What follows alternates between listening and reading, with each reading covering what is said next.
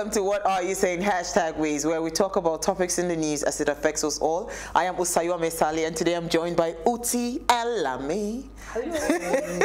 So I didn't get the memo, right? The blue memo, right? Yeah, the blue memo. I didn't get the memo. But it's happened to us before, you know. Really? It's always navy blue, yeah. Yeah. I think all three of us on set. Yeah, that's true, that's true. Yeah. In fact, we're wearing the same fabric. Yeah.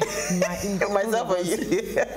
How you doing, Lami? It's been a minute. Yeah. How have you been? Very well. Good to see Lami you. schooling us up on marriage. The legal No, stuff, but we right? need to do... Yeah, we have to do a show on It's so sad that in this current age and time, a lot of people that are married, you've been married for years, and so suddenly there's a demise, and family members come and start, like you were there when I was building it with my spouse. It doesn't make any sense. The laws Thankfully, are there. I say to you guys, honestly, I have the best in-laws. They could care less, you know.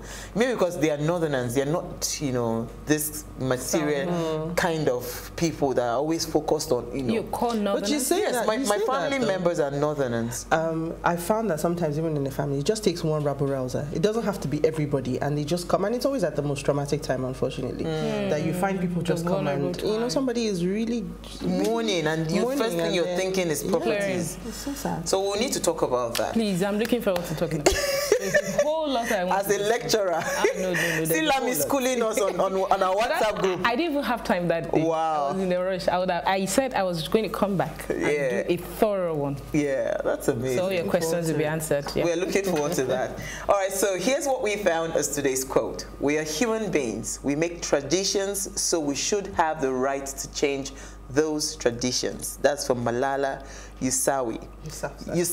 Yes. I was gonna. So what do you ladies think about this quote? Absolutely apt.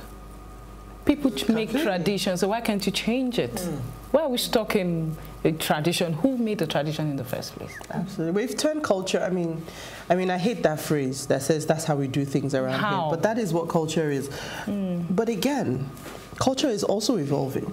It may not be evolving as fast as we would like it. It may not be evolving in some of the areas that we need it to evolve in, but it is evolving. So take, for instance... things are changing. Things are changing. Social media.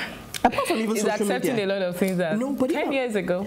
Well, even apart from social media, one of the ones I always like to point out, if you remember when we were growing up, you were a doctor, lawyer, engineer, accountant. So I remember at that time, I have a creative side, and I thought to myself, oh, I would like to sing, or I would like to do something like my mother said, never. Which child of mine?